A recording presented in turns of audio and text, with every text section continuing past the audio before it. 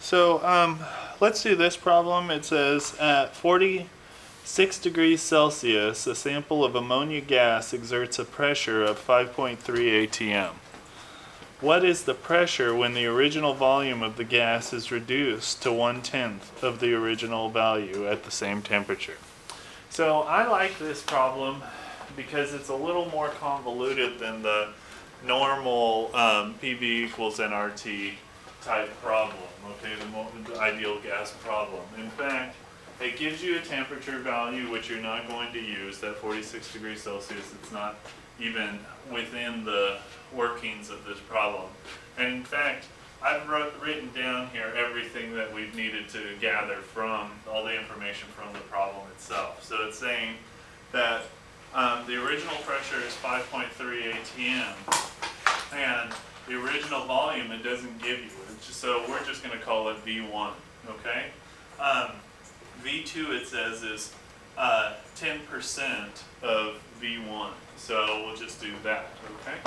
So, well, you can see volume and pressure are changing, so what did we say we want to do? PV equals nRT,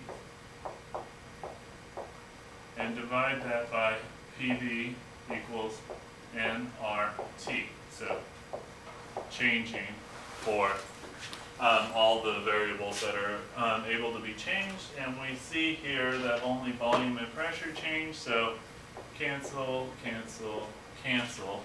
So our new equation is P1 V1 equals P2 V2, and this is called Boyle's law. Okay.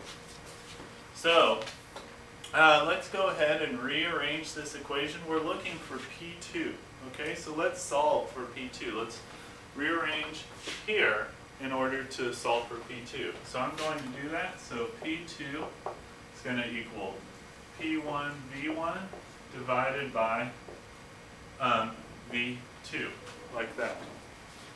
Does that make sense algebraically, yes, how I did that? Okay, wonderful. Yes. So now it's just a plug and chug problem.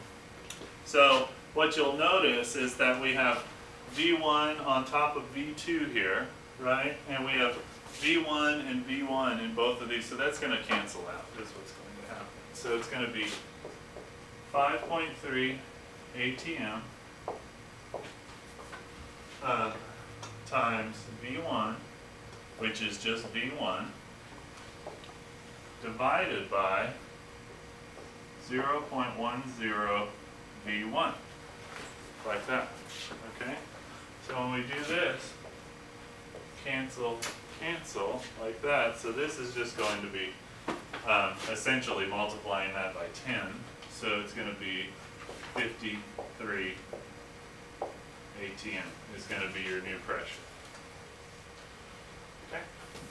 So that's how you do that. Are there any questions on that one? No.